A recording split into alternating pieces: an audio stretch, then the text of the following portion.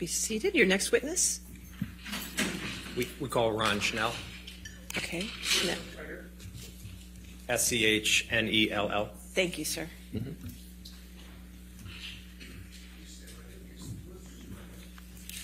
Do you solemnly swear or affirm to testify truthfully in this case and penalty of law? Yes.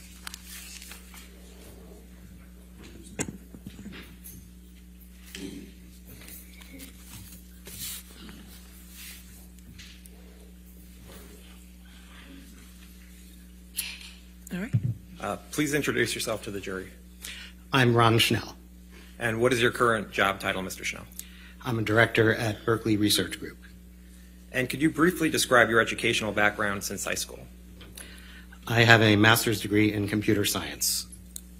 Do you have an undergraduate degree? I do not. And can you explain to the jury why not?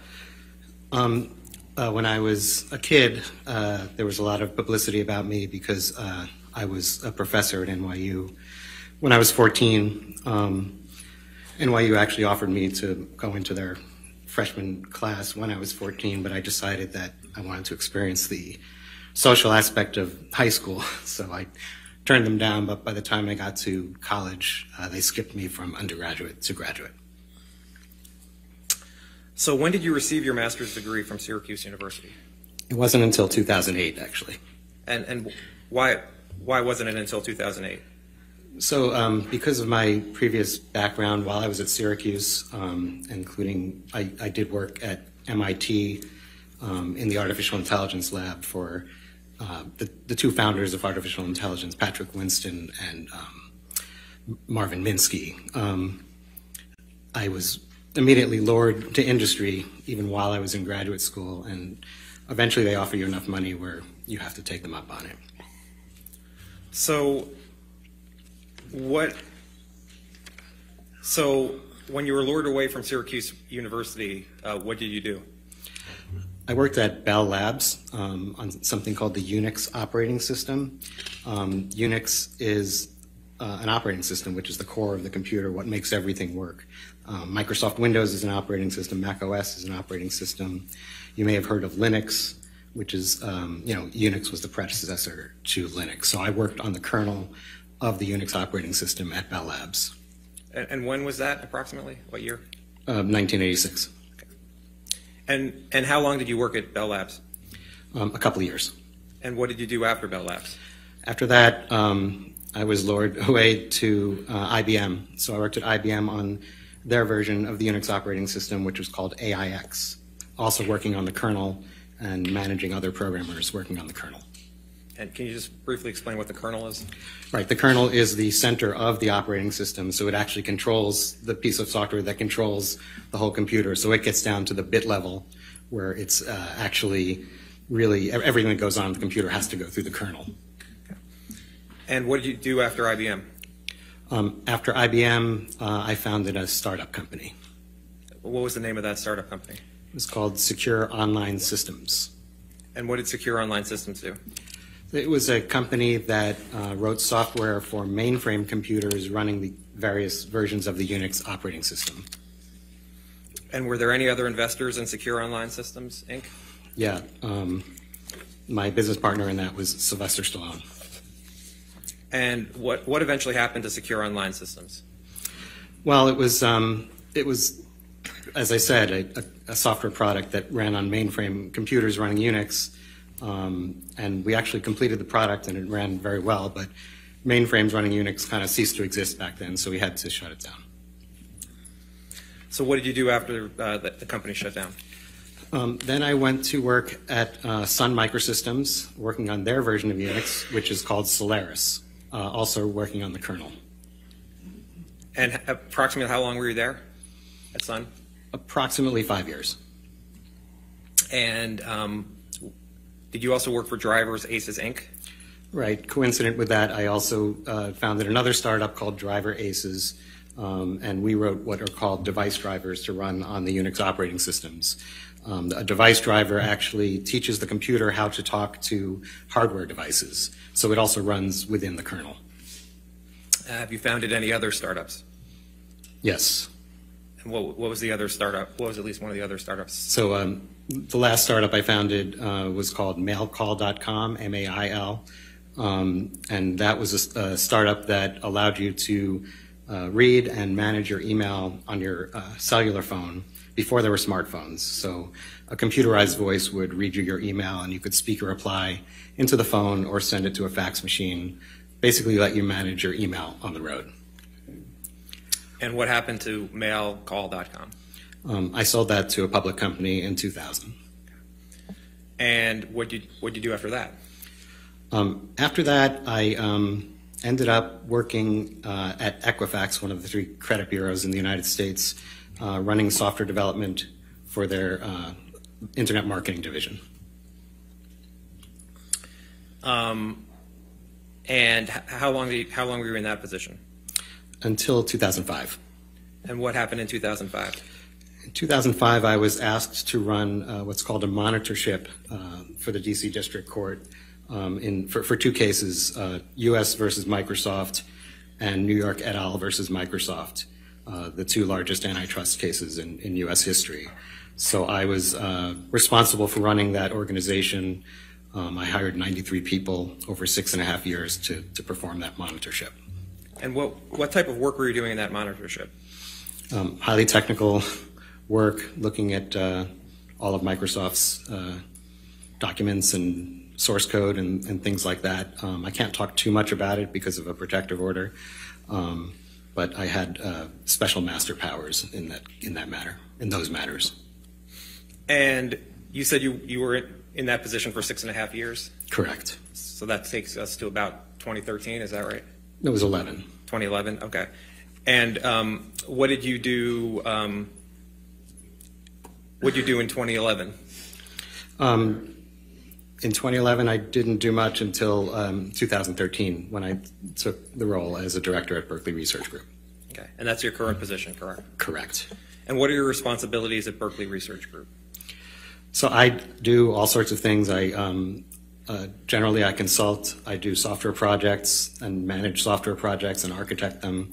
But I also do things like this, where I'm consulting in litigation and sometimes testifying in litigation. Have you taught any courses? Yes, I'm an adjunct professor at Nova Southeastern University. And what classes do you teach there?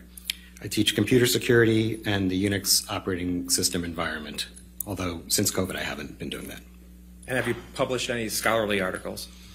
Yes, I have 2 published articles, one related to computer security and another relating to antitrust enforcement using technology. And what experience do you have in statistical or forensic analysis of social media? A bunch of the consulting work I've done involves analyzing data from social media. Most of them have been consulting for litigation. Some of them are consulting for non-litigation. Yeah. And is that work both in civil and criminal matters? Yes. And could you describe the work just a bit more in terms of what you've performed regarding statistical or forensic analysis of social media? I can't talk about the specific cases because I haven't testified on them, and some of them are awaiting indictment, most likely. But in general, it's really the same sort of stuff I've been doing here, analyzing data from the social networks. And what social media platforms have you performed forensic analysis? All of the major ones. And what are the major ones? Twitter, Instagram, Facebook, Reddit. How much of your expert work is for plaintiffs versus work for defendants? Well, I don't consider myself working for either plaintiff or defendant. I take my role as an independent expert extremely seriously. But looking at whose counsel has hired me over the 9 or so years I've been doing this, it's almost exactly equal. And how many times have you been a consulting expert? Including litigation and non-litigation, hundreds. How many times have you been qualified in court, arbitration, or in sworn court testimony to provide expert testimony? 8 times. Have you ever been disqualified as an expert by a court? No. Do you believe that your testimony will be helpful in assisting the jury understand the facts of this case? I do. Your Honor, at this time I tender Mr. Schnell as an expert in the fields of statistical and forensic analysis of social media. Any objection? Your Honor, can we be heard? Do you want to voir dire? Yes, I do. Okay, you can voir dire. Thanks.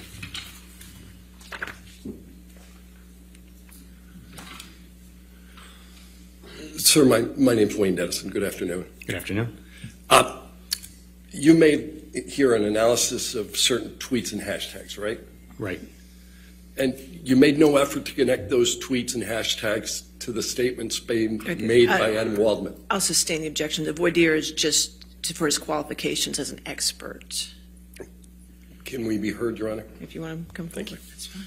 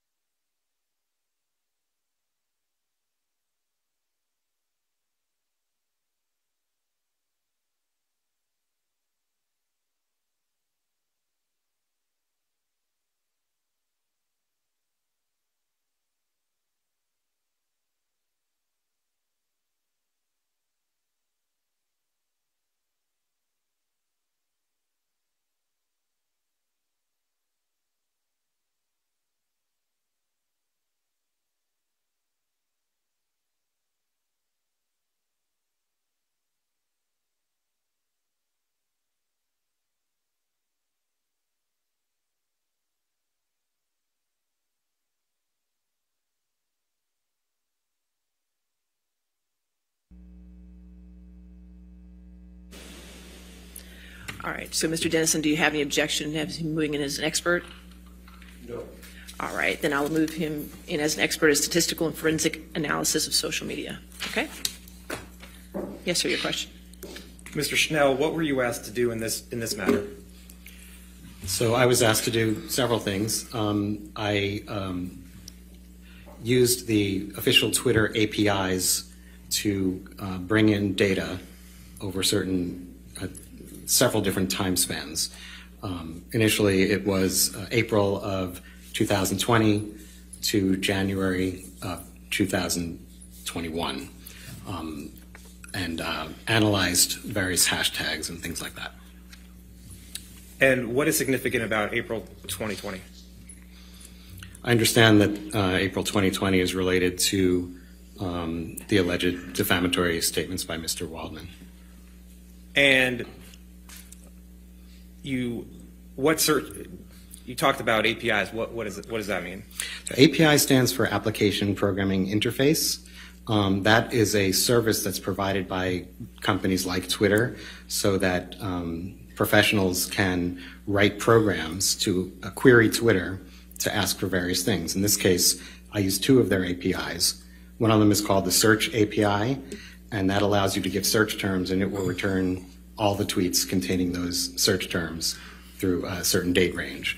The other one is called Accounts API, and I use that, again, through a certain date range to return any tweet that contained that hashtag. And I should add that it may not be obvious why you need to do this, but if you just do a search on Twitter itself, it's not going to return everything. It's going to return a subset of what is out there. But using these APIs, which you pay a lot of money for, they sort of guarantee that you'll almost guarantee that you'll get everything. And you mentioned hashtags. I know a lot of people know what those are, but for those who don't, what's a hashtag? Well, hashtags are a function of Twitter. They're really just part of the text of a tweet or a profile, and it's convenient to put things in hashtags so that when somebody searches, they can search for a particular hashtag and it'll come up. And did you choose particular hashtags to search for? I did. And how did you choose which hashtags to use? Well, initially I was looking at tweets that would be negative towards Ms. Heard. So I looked through tweets that were negative towards Ms. Heard, and I found that a super majority of them were using one of four different hashtags. And so overall, what did your analysis find regarding negative hashtags about Ms. Heard from April 2020 until the end of January 2021? Well, there were over 1,243,000 and change uses of those hashtags during that time frame you just mentioned. And did you perform an analysis of the negative hashtags from April 2020 until January 2022? Yes, I did. And what was the result of that? There were over another million, so 2.38 million, I think. And how did you determine that the tweets were negative about Ms. Heard? Well, I hadn't been asked that until later on in this, but I didn't think that that would be in controversy. I mean, some of these hashtags are pretty rude, and it would really surprise me that anyone would think that they wouldn't be negative towards Ms. Heard. But when I was asked about it later, I actually took a random sampling and looked at them and could not find any that were not negative towards Ms. Heard. And what was the random sampling that you used? I did 2 of them. They were 1,000 each. And how did you determine which 1,000 tweets to use to review in each search? I wrote a program that truly selected them at random. And in your experience, is 2,000 tweets a meaningful sample? If they're chosen at random in this universe, yes. Okay. In addition to the 4 hashtags for Ms. Heard, did you review any other? Did you look at any other hashtags? I did. And what type of hashtags did you look for? I looked at what I found to be 6 hashtags that would be negative towards Mr. Depp. Okay, but Michelle, could you put up demonstrative 1, which is on the 5th page of attachment 4 of Mr. Schnell's expert designation. Mr. Schnell, did you create this chart? I did. And what data is this chart based on? This is based on the search API from Twitter, and it rolls up the number of tweets with the various hashtags by month of these 2 years. 3 years. Your Honor, I'd like to make this a demonstrative Schnell demonstrative 1, or do you want it to be If I could get it one of the numbers, since it's going to be part of the record, just. Okay. Can we call it Schnell demonstrative 1, and then I will give you a number? Well, the last number I have is 1837. I don't know. Do we know if that's the last? Can we make it? How about we make it 1900? That way, it's not. Can we just make it 1900? That's perfect. Okay. All right, 1900 it is. Any objections to demonstrative? No, Your Honor. All right, you can publish that.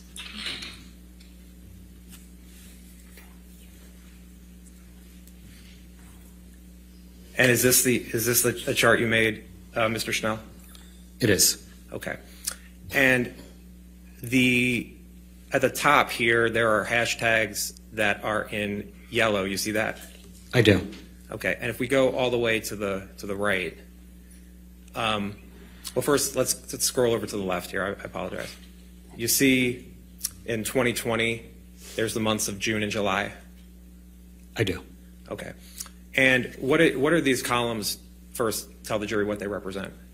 So each of these is the number of tweets with the hashtags, with the corresponding hashtag during that month. Okay.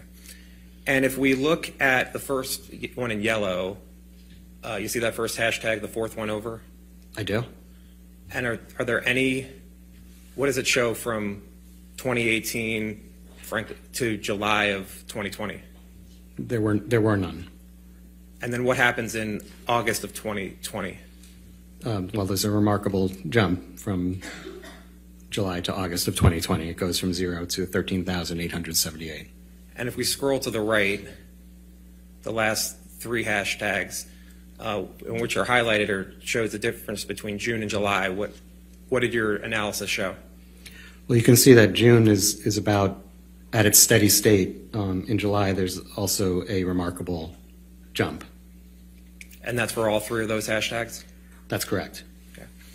And the hashtags, if the hashtags that are in blue are the ones related to Mr. Depp, correct? Correct. Okay. Oh, by the way, what is your understanding of when the last alleged defamatory statement was made by Mr. Depp through Mr. Waldman? My understanding is that it was the end of June of that year. Of 2020? Yes.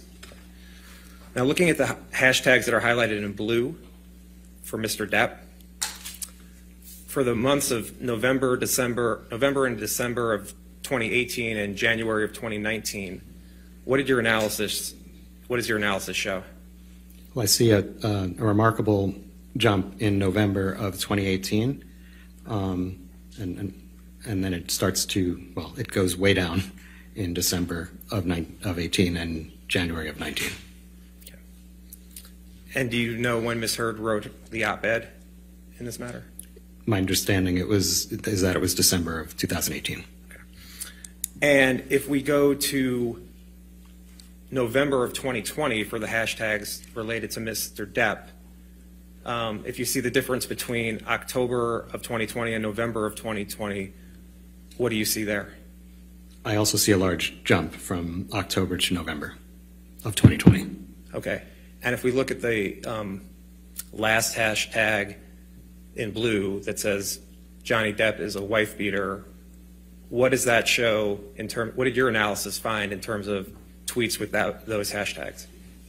It looks to me that also, I mean, there are none prior to, well, little here and there, they're single-digit ones, but prior to November of 2020, there are basically none, and then it jumps up to over 2,000.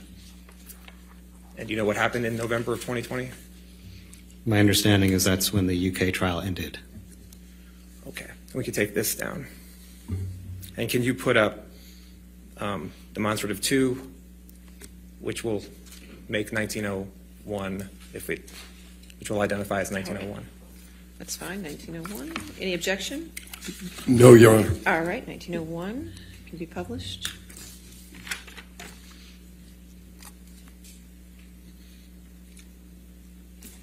And Mr. Banya, what data is this chart based on? Oh, I did the same thing. Mr. Schnell, what data is this chart based on?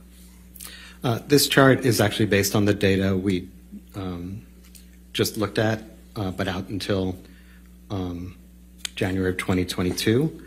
And it's just another way of displaying the numbers in graphical form so that we can see peaks and valleys.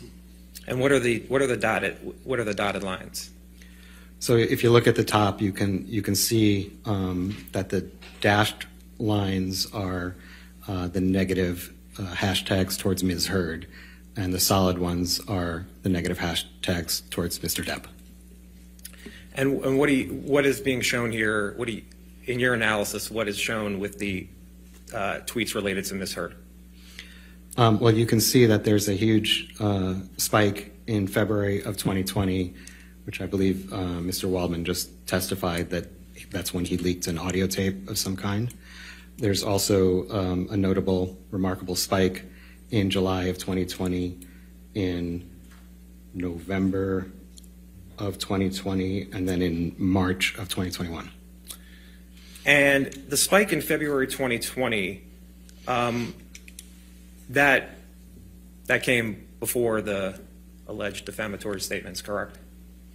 Which one? The spike in February 2020. That is correct. And even though that spike came in before the alleged defamatory statements, even taking account for that spike, what time period has more negative tweets about Ms. Heard, before or after April 2020? Right. So even taking into account this really large spike in February of 2020, and you look at from the beginning of 2018 until the beginning of 2022, there are a majority of the negative tweets are between April of 2020 through the beginning of 2022. And do you recall at your deposition being asked that a spike in negative hashtags occurring before April 8th, right before April 8th, 2020? Objection, hearsay. I would ask about his attorney. Overruled, good. I remember questions regarding particular dates, yes. And what's your understanding as to why there was more negative tweets in April 6th and April 7th than April 8th, 2020? Objection, no foundation. Was there more negative tweets on April 6th and April 7th than in April 8th, 2020 as it relates to Ms. Heard? Right. If you look at the day-by-day counts, which I supplied to Mr. Depp, and you can see that there's a spike that begins on April 6th and goes for a few days. So April 6th is, to my understanding, before what people are calling the alleged defamatory statement. And did you look at the tweets for April 6th and April 7th? I did. And what did you find? I found that there are Waldman statements that are the same as on the 8th, on the 6th, and the 7th. The Daily Mail on the 6th and Vanity Fair on the 7th. And what terms were being used? Well, hoax is certainly used in each of them. I think abuse hoax is used in one of them. I don't have it in front of me, but generally speaking, in the 7th, I think it's the same exact terms that are used in the one on the 8th, but the 6th may be slightly different, but it has the word hoax. Okay. If we can go to the second page of this demonstrative. What's being shown in the second page of this demonstrative? So this is generally, it's the same data as the first one, but I've removed one hashtag, the Justice for Johnny Depp hashtag, because it kind of overwhelms all the others because there are so many of them. And by removing it, it sort of rescales the graph and you can see the others much better. And even though they looked really tiny in the previous page, you can see that they're big numbers, you know, over 100,000 and stuff. So this shows, and if you look between the two, you can see that the curves are the same. So it shows like a mathematical correlation between all the hashtags. So what do you mean by mathematical correlation? Well, they're correlated. You can see the numbers go up and down at the same place. So I'm understanding the hashtags are essentially all going up and down at the same times? Correct. Okay. Thank you. And can we put up demonstrative exhibit 3? Which would make 1902. 1902. That's yes. fine. Thank you. All right, any objection to 1902? None as a demonstrative. Yes. Okay. You can publish that.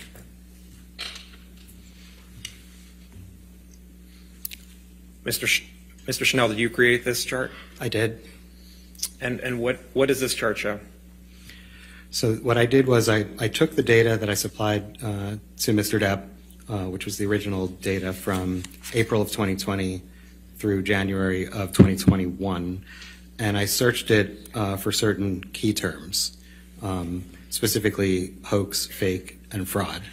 And that's what it's representing. The top part, anyway. And the top part, if you look at for hoax, fake, and fraud within and this is within the negative hashtags or misheard? Right. This is only searching through the ones that have one of these 4 hashtags in them. Okay. And if you look at the total, oops, I'm putting that in black. Let's clear that.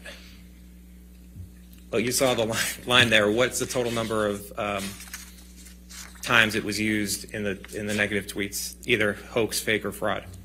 81,121. And did you perform any other searches on the data? Yes. And what searches did you perform? So I also looked in that same data for references to Waldman by itself, or Wald, and then followed by anything followed by Mignon or Minion, depending how you want to pronounce it, sort of a portmanteau of Waldman and filet mignon, I guess, or Minions. And looked for those in the same data.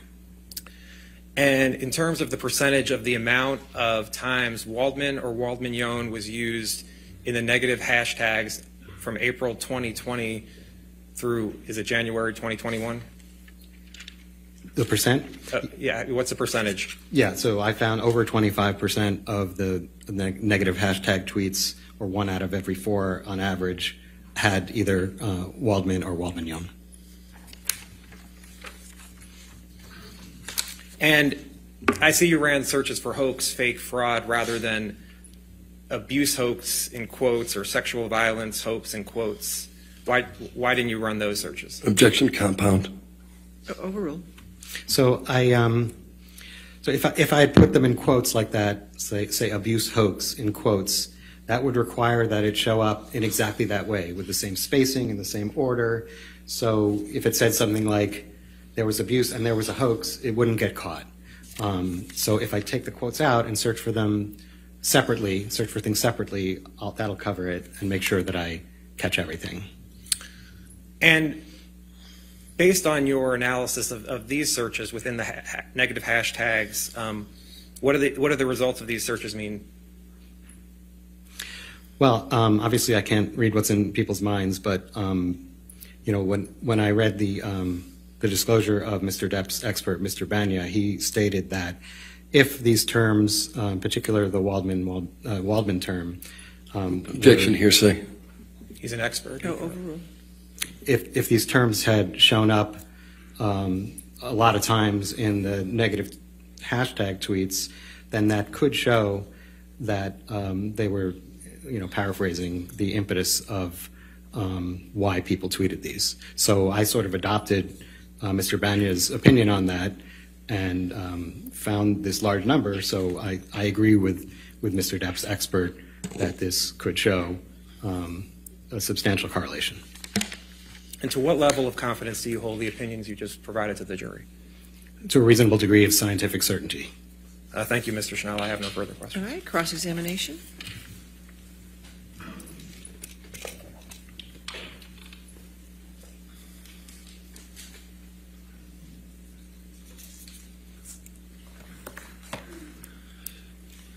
Sir, this is the first time that you've testified as an expert as in the field of statistical and forensic analysis of social media, isn't it? I've consulted on litigation for it, but it never got to testimony. That's correct. This is your first testimony. Testimony, yes. Right. And you've never been involved in a defamation case before. That's correct. Okay. And you're being compensated for your time here today and the work you did, correct? Berkeley Research Group is being compensated, yes. At $600 an hour. That's what they're getting paid. Right. And you're aware that Mr. Depp is being sued based on allegedly defamatory statements. What are the dates of those statements? My understanding is there was something around April 8th, I believe April 27th and June 24th, somewhere in the end of June. Okay. And where do you understand those statements to have resided? In the public media. In any particular article or? I didn't consider that. All right. So you're not offering an opinion on how widely the articles that contain those statements were read? That's correct. And you're not offering an opinion as to how many people actually saw the language that's been attributed to Mr. Waldman? Only a minimum number of people who could have seen it based on the tweets that referenced him. Okay. And you don't know even where those references appear in the articles? I'm not sure what you mean. There are statements by Mr. Waldman that appear in articles. Do you understand that? I do. Do you know in what portion of the articles the statements appear? I've looked at the articles, and from that, I've seen where they appear. And where, in general, do they appear? In the middle, the end? What's your sense? That I'm not sure of. I mean, the ones I looked at on the 6th and 7th, I think they were towards the top. All right. So you testified that you reviewed a number of hashtags that you deemed were negative towards Ms. Heard. That's right? Yes. Yeah. And the four you picked, at least the negative ones, Justice for Johnny Depp, that's from one of them, right? That's right. Amber Heard is an abuser, that's one of them. That is one of them. We just don't like you, Amber, that's one of them. That is one of them. And the last one was Amber Turd, right? That is another one. Okay. And these four hashtags you identified and searched for, you don't believe they have any connection, or you testified that you have no connection to these three Waldman statements. The hashtags aren't connected to Waldman, right? Well, I did an additional analysis that did show how many of those had Waldman connected to them, and I found that 1 out of 4 of them did. Right. But when you were deposed, you were asked whether these were related, these particular hashtags were related to any of the Waldman statements, and you said no at that time. I said more than that. I said I didn't know, and then I said I'm basing I'm looking at Mr. Banya's opinion where he says they would be if they were in large number, and I'm adopting his opinion and agreeing with him that they must be connected. So you're adopting an opinion that hasn't been rendered in this case yet by anybody but you. Well, I know that Mr. Banya Has testified. Okay, what I'm saying is I know that Mr. Banya's disclosure says that he is expected to come to that opinion. All right. But the only person who's ever expressed this opinion to date in this courtroom is you, correct? I wouldn't know. I haven't watched everything. I've watched a bit. So but you're adopting your own opinion. No, I'm adopting the opinion that I read in Mr. Banya's disclosure. All right. And that's not the opinion you had during your deposition. I think I did make reference in my deposition to what Mr. Banya said, and that I agreed with it. All right. And you indicated in deposition you didn't take into account statements made in the media, correct?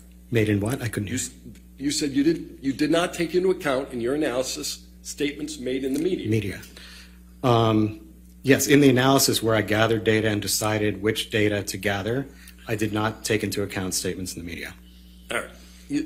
So you looked at data, you produced charts, you did analysis relating to the data, but you had no reason at the time you did this to consider any particular statements. Isn't that true?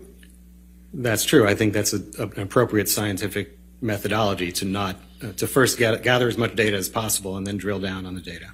All right.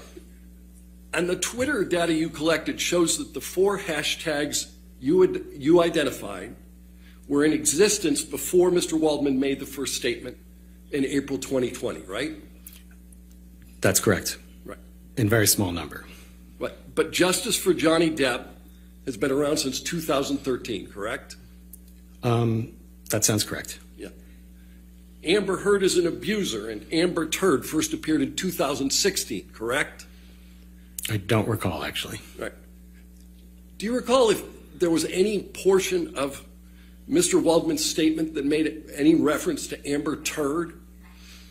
Not that I've seen. Right. People can form a negative view of Ms. Heard without reading Mr. Waldman's statements, correct? People can form a negative opinion of anyone without reading anything. That's correct.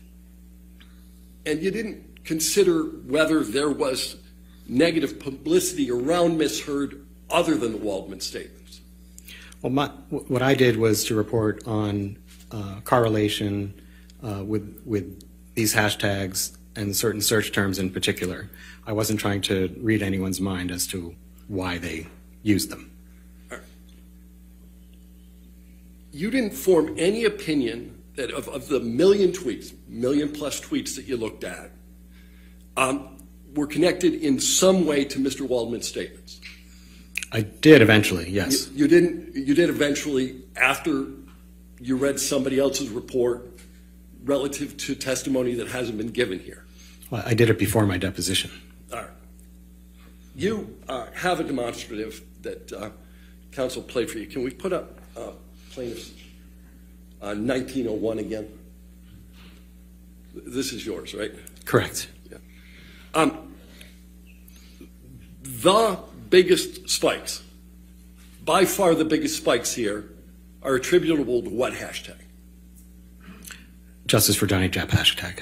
Yeah.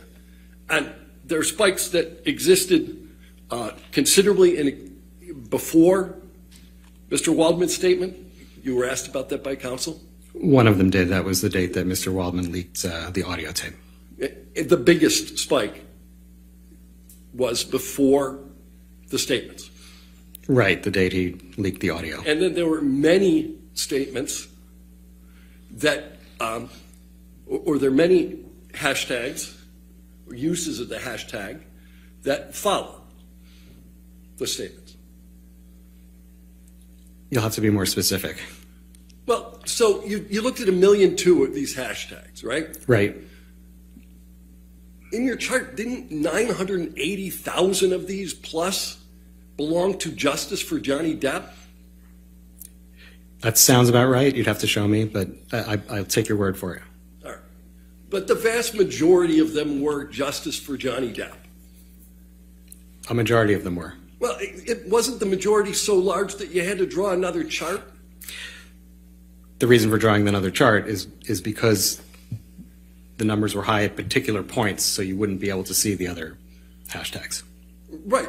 Literally, this is your chart, and all of the other activity at the bottom you can barely see in comparison to the hashtag Justice for Johnny Depp. Right. As I testified, you can barely see them because of the spikes in the Justice for Johnny Depp hashtag, but when you look at the other chart, you can see that those others are still very large numbers. So you're not offering any opinion as to what caused these spikes? That's correct. Right. So you're not opining as to why these spikes are there? I'm only talking about correlation. Right. You're talking about a mathematical connection. That's right. Right. And you don't purport to be in anybody's head such that you know why they did a particular post with a particular hashtag. That's correct. All right. There's a second spike that appears to be in July of 2020. Yes, the pointer was pointing to a different one, but yes. Yeah. Were you aware there was a trial in the UK in 2020 I'm aware. and in July? You're saying it was in July? No, but as of the time of that spike, there was publicity around a trial, correct? I don't know how much publicity there was. I know the trial was going on then. All right.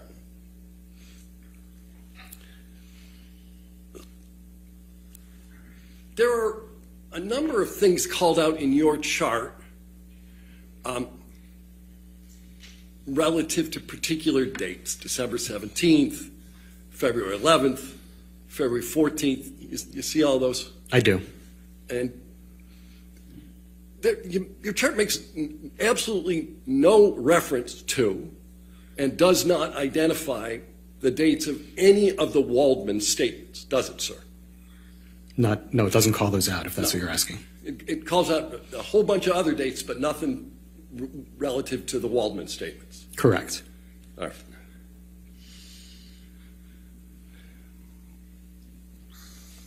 All right. At some point, you ran searches for additional search terms: hoax, fraud. I think you said fake, and then you don't know why those terms appeared, do you? I'm not sure what you mean by that question. Are you asking me? You could not perform a scientific analysis of the reason why those terms appeared in the tweets you were looking at. Right. I could only show mathematical correlation. Right. You could show a correlation, but you don't have any idea why they're there.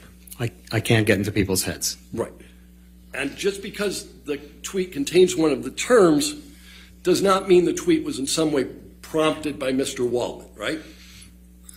Well, there are a few things I searched for. The ones you just mentioned, and then the Waldman and Waldman-Yon terms. So, it's not that big a stretch to say that it's related to Mr. Waldman if it's his name and Waldman-Yon or Minion. Wait a minute. Is the new standard it's not that big a stretch? No. Or the I'm trying to speak. Scientific I'm trying to. certainty, right? Yes. All right. So you're not suggesting that you know why Mr. Waldman's name appeared in any of these tweets? Well, if you look at the tweets that have Waldman-Yon, and I looked at a large sample of them. Just a large sample was 2,000 out of 1,000,002. No, I looked at more than that of these. But that's another thing that I wouldn't expect to be in controversy. when people are saying that they're part of the Wald minions or things like that, I would expect everybody to agree without arguing that it has to do with Mr. Waldman. And nobody asked whether it had to do with Mr. Waldman. I'm wondering, how do you know that it had anything to do with Mr. Waldman's statements? But I was under the impression, I was informed that nobody really knew who Mr. Waldman was before all of this, so I wouldn't expect it to be anything else. I didn't think it was in controversy. It wasn't in controversy whether everyone knew who Mr. Waldman was? Is that your testimony? No, I'm saying it wasn't in controversy that that if somebody was suddenly talking about him, that it had to do with this case. All right, but again, it's not, did it have to do with this case? It's, did it have to do with the allegedly defamatory statements? You have no idea, do you, sir? I can't get into anyone's mind. I can only talk about the science of it. Right. And so you identified all of these hashtags as negative towards Miss Heard, right? Right. Justice for Johnny Depp is not negative towards Miss Heard, is it? No, but the tweets that use that hashtag are. No, but the hashtag itself, the hashtag that predominates through your analysis is not, in fact, negative towards Miss Heard. I'm not opining on the hashtag itself. I'm talking about the tweets that contain that hashtag. But the hashtag itself is not negative. That's not part of my opinion, one way or the other. Do you have an opinion as to whether justice for Johnny Depp is a good thing? That's not part of my assignment. Okay. But you'll agree with me justice in general is a good thing? Big fan of justice. All right, me too. No further questions. All right, redirect. Okay, yes, sir. Mr. Schnell, you reviewed a large sampling of tweets of justice for Johnny Depp, correct? I did. And the tweets that had the hashtag justice for Johnny Depp, how many of them were negative toward Miss Heard? All of them. Okay. And what percentage of the tweets with negative hashtags between April 2020 and January 31st, 2021 contain the terms Waldman or Waldman-Young? Overruled, I'll Over 25%. 1 out of 4. And in your analysis, how far in time did the tweets containing the terms Waldman or Waldman-Young go? Like how far to now? Well, beyond the scope of cross? He was asking about. overruled. So I think I disclosed at my deposition that I looked further into 2022 and found that it continued to go on. I didn't see any end to it at all. Okay. And based on your analysis, again, what period of time had more negative tweets against Ms. Heard, before or after April 2020? It was clearly double as many from April to 2021. And that's even including the February 2020 spike, correct? That's right. So and that happened before April, obviously. So even if you put that in there, it's still a lot more after April of 2020. And there are fewer months in that time period. I think there are 20 or 15 months in that time period and 27 months in the first part. And based on your analysis, what, if any, end do you see to the negative tweets toward Ms. Heard? Objection, no foundation. Based on his analysis up until the time? I'll sustain the objection. Okay. Did you see any, based on your analysis, at the end of the time of your analysis, what was happening with the negative tweets toward Ms. Heard? To continue to go on. Okay. Mr. Schnell, after your cross-examination, have any of your opinions in this matter changed? No, they've not. Thank you. All right. All right, so you can have a seat in the courtroom or you're free to go. Okay, sir? Thank you.